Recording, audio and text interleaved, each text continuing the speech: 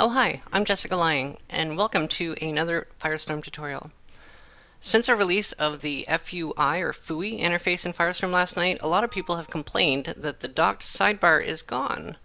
Unfortunately, docking of panels and the sidebar to the sides is not compatible with FUI since we now have button placeholders instead. However, we are interested in trying to bring back that ability, but in the meantime, I want to show you how you can easily mimic the sidebar behavior in FUI.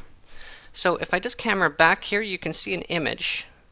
And this is basically what the sidebar used to look like. And by seeing this image, you can actually see the icons on the side. And so let's bring those buttons over to the side of our window here. So I'll right click and choose Toolbar Buttons. And the first one is the Second Life icon, which we don't actually have available anymore, but we do have the Profile one available. So let's just find that. Here's Profile, and I'm going to drag it over to the side. And then we have the People button, which is here. I'm going to drag that onto the side. And then we have the Places button, which is a little globe right here. I'll bring that down there.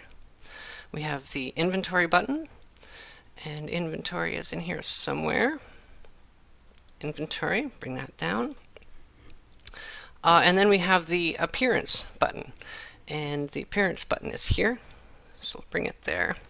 Now I also have my Quick Prefs and AO. I'll just remove those for the purpose of this tutorial.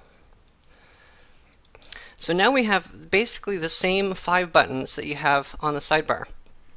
I'm going to position these to the top, like so, and then I'm going to open one at a time. So there's my profile. I'm going to drag my profile off to the side just like that, and then close it. I'm going to open Places or People panel, and I can size it to the way it is typically seen on the sidebar, and I'll move it to about there and then close it.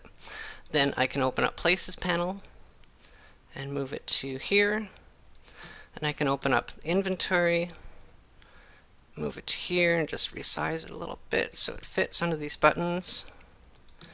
And then I can do Appearance, and I'll bring it over here. And there you go. You now basically have sidebar behavior. And so I can open things up, and they'll continue to open on the side, just like sidebar. So this gives you the ability to mimic the sidebar behavior. In the future, we would like to be able to bring back the sidebar for those of you who like using that. However, we can't promise it. It'll be difficult, and it's not a high on our priority list, but we do hear your complaints, and we'll see what we can do in the future. Thanks for watching.